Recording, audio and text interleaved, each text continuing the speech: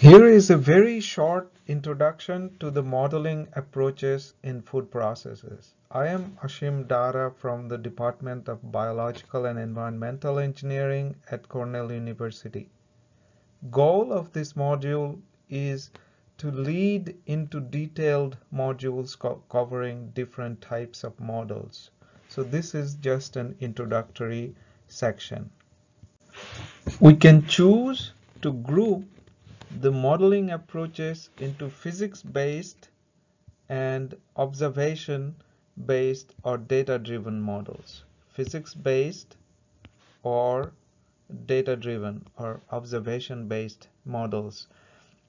Physics-based models follow from fundamental physical laws such as conservation of mass and energy. They provide insight into the physical process in a manner that is more precise and more trustable because we start from universal conservation laws and the parameters are measurable using available techniques.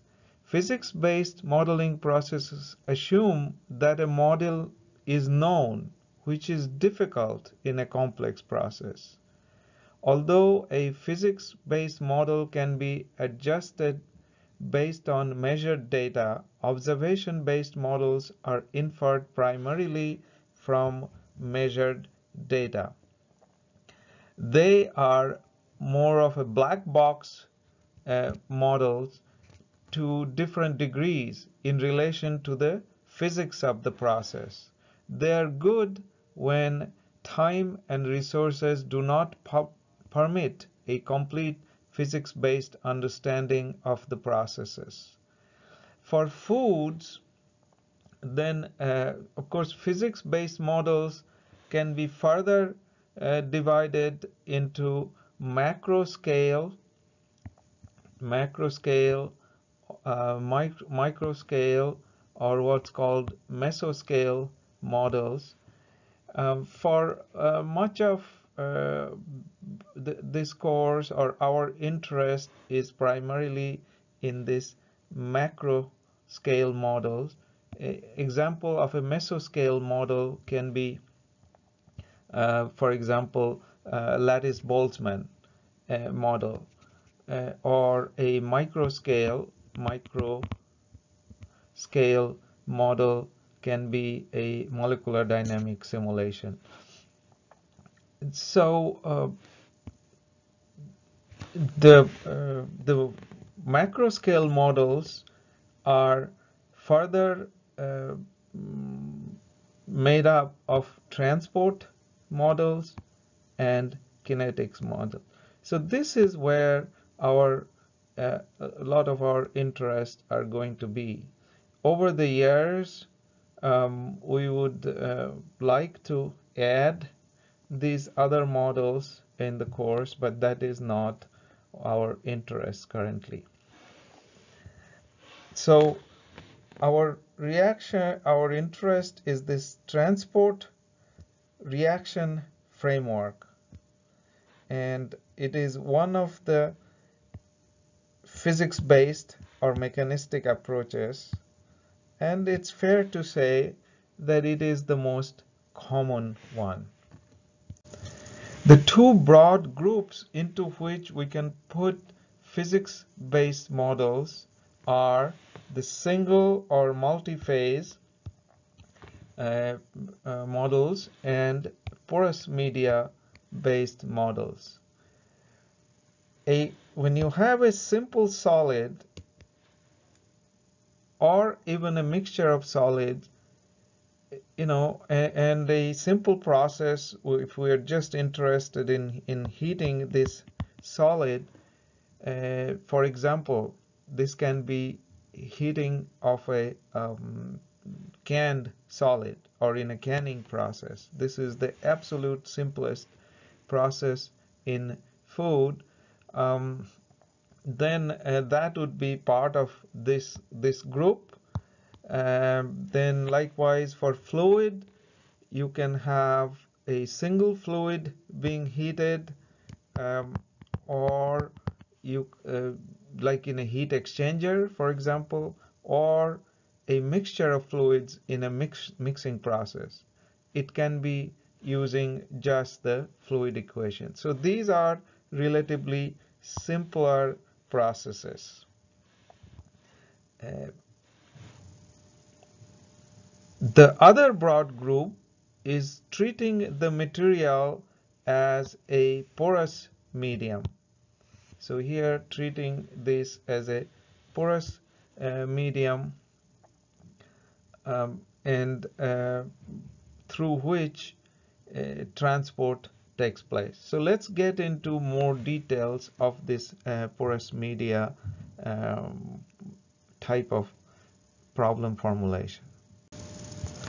Porous media models can be further divided into the situations where you have large pores, for example, where the formulations are somewhat different, like cooling in a cold storage, for example, or they can be small pores, like inside a potato cube during a drying process.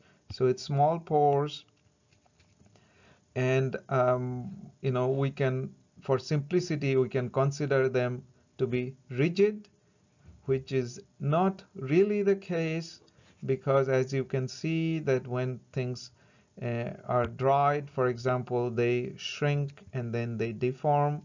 So the best and the most comprehensive approach would be treating the pores, uh, the, treating the food as a multi-phase porous media, like in bread baking, where we have water and vapor transport through the pores, but also the material can deform greatly. Okay, so that's the most comprehensive formulation. Now again, these formulations can be simplified for different situations. So for example, they can be simplified to the one most commonly seen as effective diffusivity formulation, or they can be simple vapor diffusion or liquid diffusion. So simplifications are possible. Within any of the groups inside the physics-based or mechanistic approach, whether it's single phase or the porous media based models, models can be more mechanistic or less. So more or less mechanistic. So there is a continuum between totally empirical models that are uh, simply based on data obtained from experiment, to a highly mechanistic model that is based mostly on first principles. Remember that even highly mechanistic models are likely to have parameters that come from experimental measurements. So let's go over this with an example. In this case, we will talk about um, a modeling of a prying process using a range of modeling approaches. So models can be as simple, in this case, the model can be as simple as a lumped system where the parameters are simply fitting parameters obtained from experimental data. We could simply obtain, for example, in this case, water loss versus time, and fit a totally lumped parameter model, lumped moisture transfer model, for example. Okay.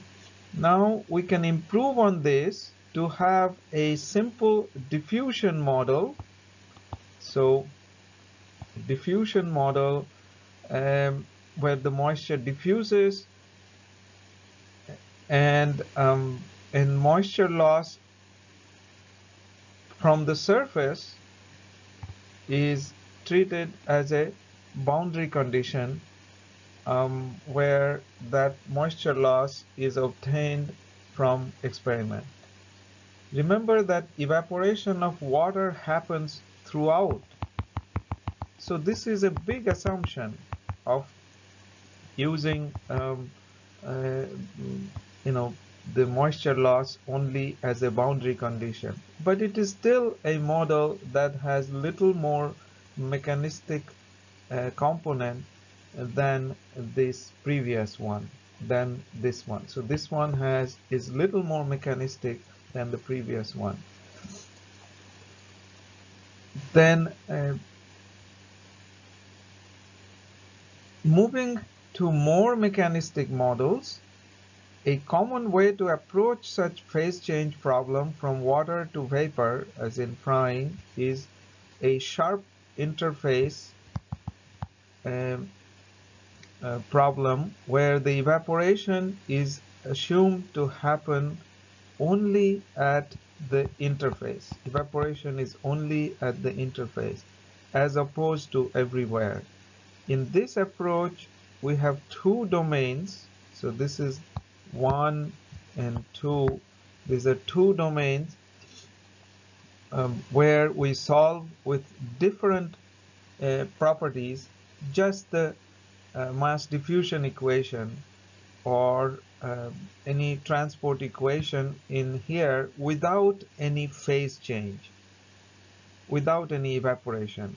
The location of the evaporation front is obtained using boundary condition that equates difference in heat flux from the right and that on the left of this interface to to equal the heat lost in evaporation. So that is the essence of a sharp interface model.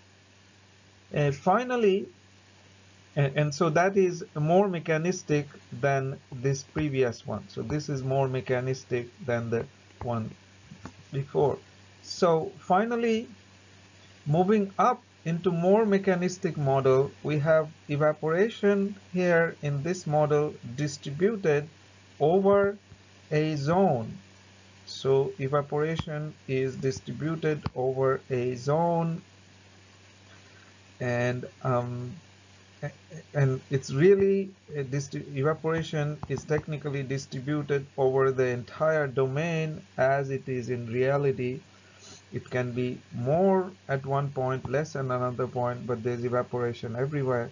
As we go up in this mechanistic aspect, so as we move from here to here, um, we also have to realize that the computational challenges also increase.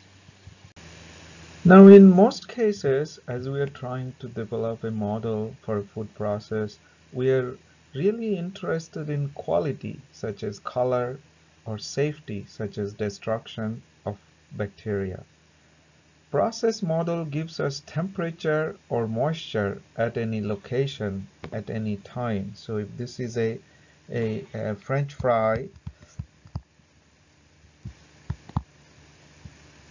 and the temperature and moisture varies throughout the domain and with time, but we have this information from the process model. In other words, we have the entire history of temperature and moisture. In the simplest approach to modeling quality or safety, good enough for most situations, um, quality is predicted by combining this temperature or moisture information with the kinetics of the quality parameter such as color. Of course, we need to know the reactions that lead to color and how those reaction rate constants depend on temperature. So by doing that, we can actually predict, because we know temperature and moisture at all locations inside the material, we can predict by combining the color kinetics, we can predict the color formation at any location at any time. So in an analogous way, chemical safety or microbiological safety can be predicted by combining their kinetics with temperature or moisture information. For example, we can combine the kinetics of acrylamide, a carcinogen formed in heating of potatoes at higher temperature, with the temperature information at any location and time to predict acrylamide formation over space and time. In this way, we can do, in the same way, we can do microbiological safety prediction, and we can calculate microbiological concentrations as a function of position and time, depending on the situation. To summarize then, modeling approaches can be physics-based or data-driven, and each have their own advantages. Physics-based models, which is mostly what we are concerned here, can be grouped into simple solid or fluid models and porous media models. And range of modeling approaches are possible for the same process, from empirical to very detailed physics-based. And quality and safety are predicted by combining models for temperature, moisture, etc. with kinetics of changes in quality or safety parameters. Thank you.